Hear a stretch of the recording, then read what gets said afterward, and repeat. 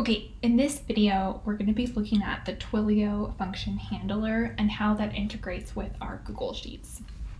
So the first thing we're going to look at is how to actually access that function from the Immigration Policy Labs. I'm going to go to the Twilio functions. I'm going to go to the post survey data handler.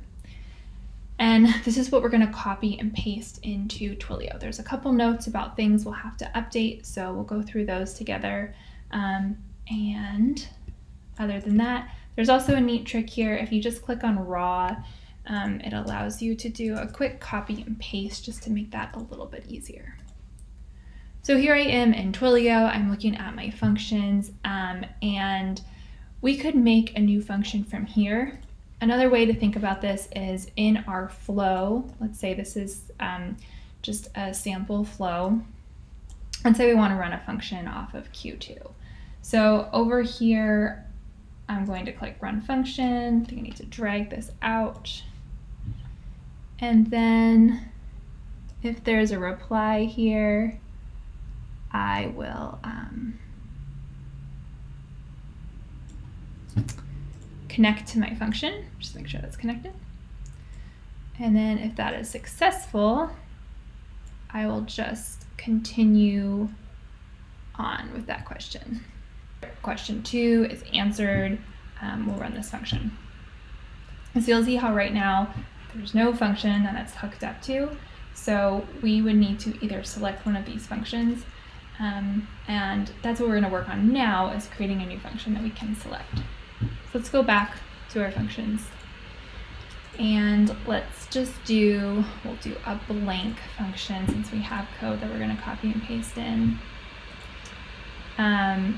And we get to title it, function name, let's say test Twilio handler, since that's kind of data test, sure.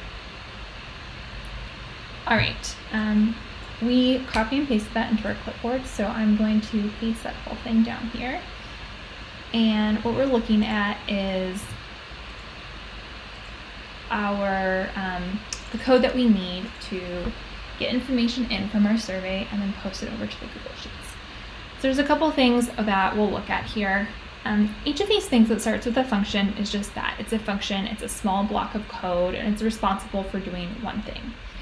At the top here are what I'm going to refer to as helper functions. They are responsible for one thing and they just help everything run smoothly.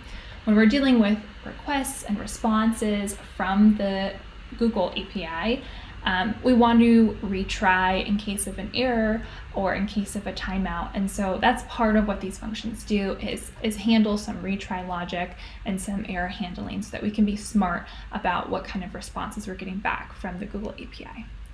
So we'll scroll through a couple of these. This function get headers, that's getting these headers from our Google Sheets. So if we look at the Google Sheets that we have, these are our headers. This is the function responsible for actually posting the data. So you can think of getting the data as reading the headers out and then posting the data as writing that data in.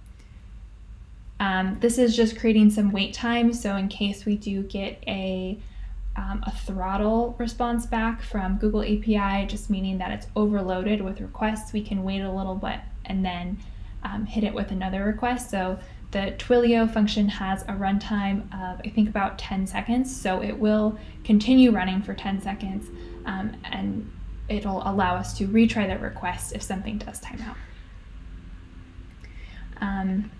And this is just actually allowing us to sort of connect with that actual Google Sheet that we're looking for.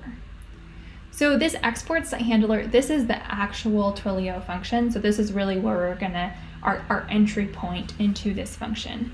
I have a console log line. This just logs out. So if there's any debugging that you're doing, these logs will show up down here. They are not persistent, so they will disappear after a couple minutes or after you leave the page and then refresh. But if you are just wanting to see that your function did get invoked, then that log will show up down here. Okay, there's a couple of things that we need in order to authenticate our request with Google Sheets. And that's what this part is doing here. It's actually giving us a token that's going to help us authenticate the data that's going back and forth.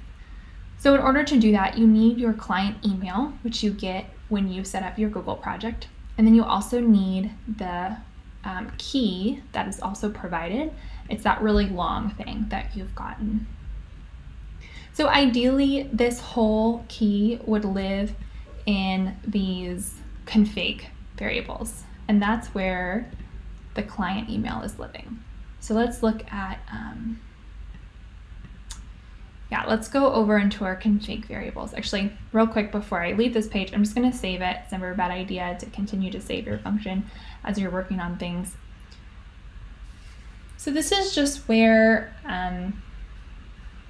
it's where some dependencies will live. So in order to actually invoke this function, we do have a Google API dependency.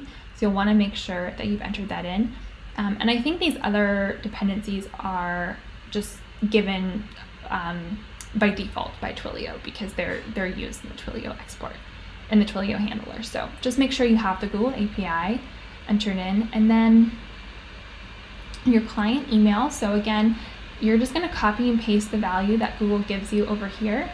Sheet ID as well, just copy and paste that value. So the sheet ID comes from the URL up here between these two slashes. So grab that sheet ID and then copy and paste it in here. This is a little bit more secure because you have these variables outside of your function. And then as you can see, the format changes so that it's harder for anyone to read the variables and access those variables. However, this input does have a limit of 140 characters, and that key is longer than that.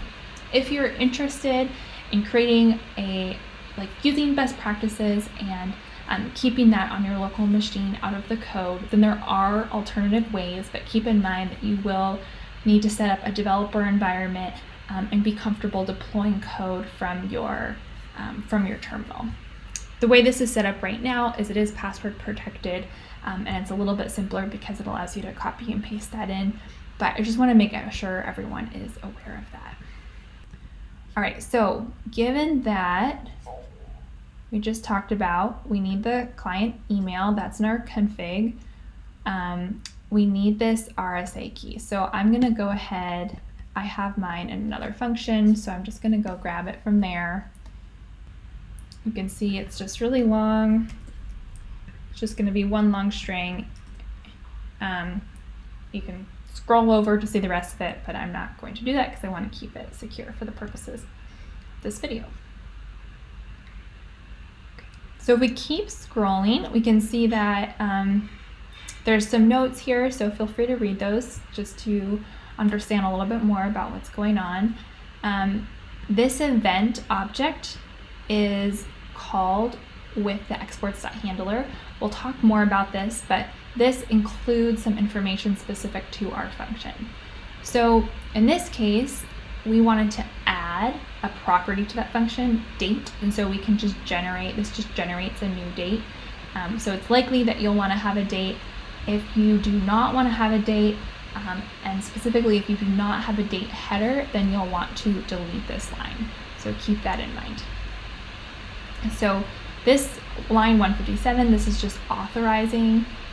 So we're using that token that we've generated, and we're calling an action on it. And so that's going to, again, start this action of communicating with the Google Sheets.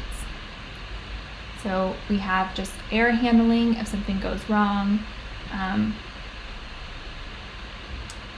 Otherwise, we are going to just start trying to write our data over to the Google Sheets.